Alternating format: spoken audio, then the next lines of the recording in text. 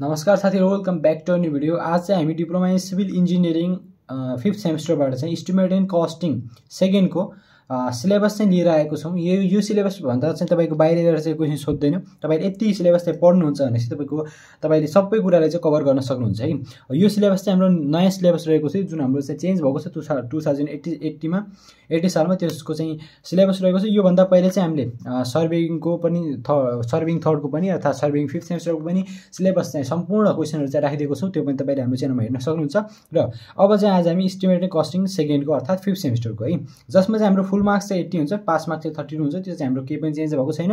र यसमा चाहिँ कुन कुन न्यूमेरिकल सोध्छ, कुन कुन थ्योरी सोध्छ र तपाईले चाहिँ कति चाहिँ पढ्नु पर्ने हुन्छ, कति चाहिँ तपाईले यहाँ नपढ्दा नि हुन्छ र तपाई भन्ने कुरा चाहिँ यो भिडियो हेरेपछि चाहिँ सम्पूर्ण कुरा चाहिँ थाहा पाउन सक्नुहुन्छ है। अब एस्टिमेटिङमा चाहिँ युनिट फर्स्ट मा चाहिँ हाम्रो रहेको छ इन्ट्रोडक्सन रहेको छ। अब इन्ट्रोडक्सन भनेको एस्टिमेटिङको इन्ट्रोडक्सन, जसबाट चाहिँ हाम्रो म्याक्सिमम चाहिँ 8 मार्क्स को क्वेशन आउने गर्छ। 8 मार्क्स भन्दा चाहिँ बढी आउँदैन भनेपछि यो हाम्रै धेरै नै इम्पोर्टेन्ट चाहिँ भएन। तर इन्ट्रोडक्सन भनेको चाहिँ नर्मल कुरा हामीले सामान्य जानकारीको लागि गर्न सक्छौं। यहाँबाट चाहिँ हामीले 8 मार्क्स को एउटा मात्र लेन्थी क्वेशन अथवा दुईटा चाहिँ सर्ट नोट चाहिँ यहाँबाट भेट्टाउन सकिन्छ है। अब हेर्नु होला, मेनली चाहिँ यसबाट एउटा चाहिँ लङ क्वेशन नै एउटा आउँछ है। अब terms used in earthwork in road construction भनेको चाहिँ यो चाहिँ जनरली भनेको चाहिँ अब यसरी पनि आउँछ। Define the term banking, cutting, side slope, mean height, cross and लंगिट्युड, cross slope and लंगिट्युडनल section भनेपछि यसरी पनि आउन सक्छ। कुनै पनि 3टा या 4टा आउन सक्छ। अथवा तपाईलाई चाहिँ यसरी लेन्थी क्वेशन आएन भनेपछि तपाईको दुईटाबाट चाहिँ तपाईले सर्ट नोट पनि लेख्न सक्नुहुन्छ, त्यो पनि आउँछ। तपाईले चाहिँ यतिकै चाहिँ एउटा क्वेशन पढ्नु पर्ने हुन्छ। अर्को क्वेशनमा हेरौँ भनेपछि terms used in sanitary and water supply work. और सैनिटरी एन्ड वाटर सप्लाई वर्कमा चाहिँ के टर्महरु युज हुन्छ नि त? सेप्टिक ट्याङ्कको बारेमा लेख्नुपर्ने हुन्छ, सोकपिटको बारेमा लेख्नुपर्ने हुन्छ, म्यानहोलको बारेमा लेख्नुपर्ने हुन्छ भनेपछि तपाईको सर्ट नोटमा आउँछ कि त यो आउला, लङ क्वेशनमा आउँछ कि त यो आउला अथवा कि त यो आउला, यतिबाट तपाईले गर्न सक्नुहुन्छ है। त्यस्तै अर्को चाहिँ क्वेशन रहेको छ वाटर सप्लाई सिस्टम, ग्रेभिटी अनि नन ग्रेभिटी। दुईटा चाहिँ हाम्रो वाटर सप्लाई सिस्टम हुन्छ, एउटा ग्रेभिटी वाटर सप्लाई, एउटा non gravity water supply. Generally एक्जाममा आउने क्वेशन भनेको चाहिँ यो है, यो लङ क्वेशनमा आउने क्वेशन भनेको चाहिँ यो इम्पोर्टेन्ट क्वेशन भयो। यो चाहिँ तपाईले हेर्न सक्नुहुन्छ। त्यस्तै मेथड्स अफ अर्थवर्क क्याल्कुलेसन छ। अब अर्थवर्क क्याल्कुलेसन चाहिँ हामीले कसरी गर्ने त? अब एस्टिमेट अफ रोड कन्स्ट्रक्सन, त्यसमा चाहिँ छ मेथड अफ अर्थवर्क। अब युनिट 2 चाहिँ रहेको छ estimate off road construction. Road construction estimate गर्ने यो चाहिँ युनिटमा चाहिँ हाम्रो 20 मार्क्स सोध्ने गर्छ।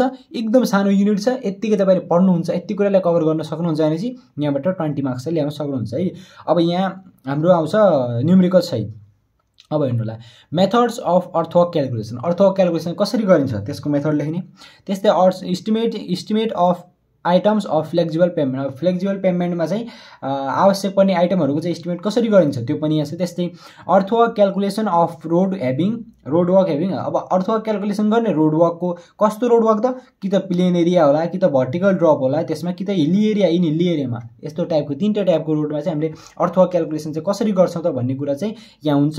अब यति कुरा चाहिँ हाम्रो युनिट 2 बाट पनि सोध्ने गर्छ। 20 मार्क्स को क्वेशन हो। अब धेरै नै इम्पोर्टेन्ट यो 20 मार्क्स को युनिट हो, धेरै नै इम्पोर्टेन्ट हो। त्यस्तै युनिट 3 हाम्रो टोटल चाहिँ 5वटा युनिट रहेको छ। युनिट 3 चाहिँ रहेको छ हाम्रो analysis of rates off road, sanitary and water supply works. यसबाट पनि हाम्रो 20 मार्क्स को आउने गर्छ। 3टा क्वेशन मात्र मेन क्वेशन छ है। यसबाट आउने एक्जाममा आउने जस्तो क्वेशन चाहिँ 3टा मात्रै हो। भनेपछि यो फेरि मैले मेन क्वेशन मात्र लिएर आएको चाहिँ हैन, भनेपछि सिलेबस नै यतिकै हो है। भित्र अरू पार्ट होला, तर मेन कुरा चाहिँ यतिकै।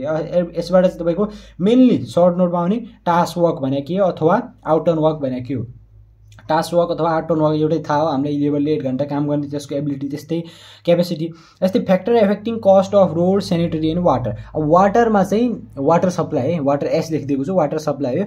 अब रोड वर्कमा, त्यस्तै सैनिटरी वर्कमा र वाटर सप्लाई वर्कमा चाहिँ कस्तो फ्याक्टरलाई चाहिँ एफेक्ट गर्ने गर्छ त, त्यो कुरा चाहिँ यहाँ लेख्नुपर्ने हो। त्यस्तै government procedure of preparing rate analysis भन्छ। अब रेट एनालाइसिस गर्ने मेथड त्यही हामीले 3rd सेमेस्टरमा पढे आएको, 4th सेमेस्टरमा 4th 3rd 3 अहिलेसम्म जति पनि छ त्यो सबैमा चाहिँ पढ्दै आएको कुरा चाहिँ यता छ भनेपछि। अब गभर्नमेन्ट प्रोसिजर कति हामीले लेबर एक्स वाई जेड मानेर चाहिँ यसलाई जोडेर त्यस्तो गर्थ्यो, त्यो सिम्पल कुरा चाहिँ यता रहेको छ। यति दिनबाट चाहिँ तपाईले 20 मार्क्स ल्याउन सक्नुहुन्छ है। अब हेर्नु होला, अब यस्तै युनिट 4 र 5 हाम्रो बाँकी छ। युनिट 4 चाहिँ अलिकति लेन्थी छ, तर यसमा चाहिँ त्यस्तो लेन्थी चाहिँ धेरै चाहिँ छैन, तर सर्ट नोट चाहिँ मेनली चाहिँ सर्ट नोट आउने भनेको भ्यालुएसनबाट है। अब यसबाट चाहिँ हाम्रो एउटा न्यूमेरिकल आउँछ, त्यो चाहिँ 100% फिक्स नै भयो। एउटा न्यूमेरिकल चाहिँ यहाँबाट आउँछ भने 16 मार्क्सबाट चाहिँ एउटा न्यूमेरिकल 8 मार्क्स, बाँकी रह्यो 8 मार्क्स चाहिँ कति बेला चाहिँ सानो न्युमेरिकल पनि आउने गर्छ र 8 मार्क्स चाहिँ जनरली हुन्छ 10 मार्क्सको पनि आउन सक्छ त्यसपछि 10 अथवा 12 मार्क्सको पनि आउन सक्छ 12 मार्क्सको आएपछि 4 मार्क्सको चाहिँ एउटा मात्र सर्ट नोट आउँछ त्यस्तो ठाउँमा चाहिँ अब 8 मार्क्सको एउटा न्युमेरिकल आयो भने चाहिँ 8 मार्क्स चाहिँ यतिकै थ्योरी पढेर लेख्न सक्नु अब डेफिनेसन भ्यालुएसन भने के हो भ्यालुएसन पर्पज के हो उद्देश्य के हो प्रिन्सिपल के हो भ्यालुएसनको त्यस्तै भ्यालुएसनमा चाहिँ कस्तो फ्याक्टरले चाहिँ एफेक्ट गर्छ कुनै एउटा प्रोपर्टीको भ्यालुएसन गर्ने बेला कुन फ्याक्टरहरूले चाहिँ एफेक्ट गर्छन् त्यो कुरा पनि यता छ त्यस्तै भ्यालुएसनको रिपोर्टको चाहिँ स्याम्पल चाहिँ बनाउनु पर्ने हुन्छ त्यो पनि आउन सक्छ त्यस्तै method of depreciation in property valuation अब डेप्रिसिएसन चाहिँ धेरै छ हाम्रो प्रोपर्टी भ्यालुएसनमा चाहिँ धेरै प्रकारको डेप्रिसिएसन छ त्यो डेप्रिसिएसनलाई चाहिँ कस्तो मेथड छ हामीले लेख्नु पर्ने हुन्छ त्यस्तै डेफिनेसन अफ टर्म्स अब केही टर्महरू सेल बेस भ्यालुको भने के हो स्क्रैप भ्यालु भने के हो त्यस्तै सिङ्किङ फन्ड भने के हो डेप्रिसिएसन भने के हो एन्युटी भने के हो इयर्स पर्चेज भने के हो क्यापिटलाइज भ्यालु भने के हो नेट इन्कम अथवा ग्रस इन्कम भने के हो र आउटगोइङ भने के हो यिनी कुरामा चाहिँ हामीले जनरली चाहिँ यही कुराबाट है तपाईको भ्यालुएसनबाट चाहिँ मेनली चाहिँ आउने गर्थ्यो अब सिलेबस चाहिँ चेन्ज भएको छ अब भनेपछि यो कुरा चाहिँ तपाईको सर्ट नोटको लागि सबभन्दा बढी इम्पोर्टेन्ट है तपाईले सर्ट नोटमा हेर्नुहुन्छ भनेपछि कि त यहाँबाट अरु कुराबाट मिक्स गरिदिन सक्छ अथवा तपाईको भ्यालुएसनबाट मात्र सबै सर्ट नोट चाहिँ भ्यालुएसनबाट मात्र दिएर एउटा न्युमेरिकल पनि दिन सक्छ त्यति बेला चाहिँ यो मार्क्स चाहिँ हाम्रो अलिकति एक्सटेन्ड हुने भयो मेनली चाहिँ 16 मार्क्सको मात्रै हो है त्यस्तै स्पेसिफिकेसन छ हाम्रो अब स्पेसिफिकेसन भने के हो यहाँबाट चाहिँ 16 मार्क्स आउने गर्छ है स्पेसिफिकेसनको चाहिँ एउटा डेफिनेसन लेख्नुपर्ने हुन्छ त्यसको पर्पजहरू के हो नेसेसिटी भन्नु आवश्यकताहरू के हुन्छ त्यसको नेसेसिटी त्यो चाहिँ लेख्नुपर्ने हुन्छ त्यसै technique and types of specification चाहिँ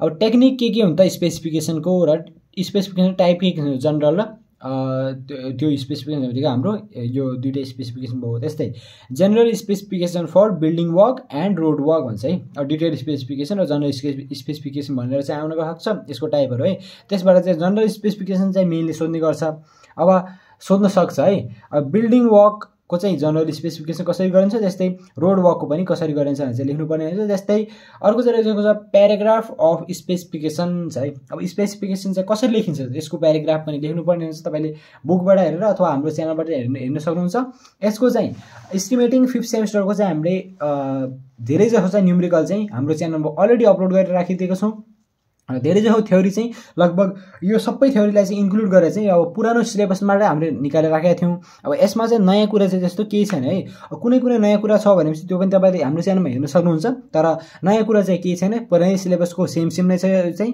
तपाईले त्यहाँबाट पनि हाम्रो न्युमेरिकल पनि हेर्न सक्नुहुन्छ थ्योरी पनि हेर्न सक्नुहुन्छ र तपाईलाई आवश्यक पर्यो भनेपछि तपाईले चाहिँ यो कुरालाई चाहिँ स्क्रिनशट पनि गरेर राख्न सक्नुहुन्छ यतिकैलाई चाहिँ तपाईले स्क्रिनशट पनि गरेर राख्न सक्नुहुन्छ ल अब यसैका साथ अन्य भिडियो पनि तपाईले हाम्रो च्यानलमा हेर्न सक्नुहुन्छ यस्तै गरेर म अर्को चाहिँ कुन टपिकमा चाहिँ भिडियो लिएर आउँ त्यो पनि तपाईले कमेन्ट बक्समा भनिदिनु होला र भिडियोलाई लाइक गरेर च्यानललाई सब्स्क्राइब पनि गरिदिनु होला र आजको भिडियोलाई चाहिँ एन्ड गरौँ तपाईलाई भिडियो कस्तो लाग्यो कमेन्ट बक्समा प्रतिक्रिया दिनु होला thanks for watching and take care